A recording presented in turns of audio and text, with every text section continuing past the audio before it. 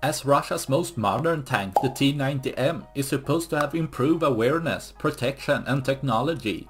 To see Russian crew putting up code caches doesn't indicate a lot of trust in their equipment, especially as the added protection has such a limited function, as seen here again with the Ukrainian drone army attacking the tank. As the first drone came in, the result was uncertain, possibly only doing minor damage. But as the second drone came in, the strike was more clear to have dealt massive damage.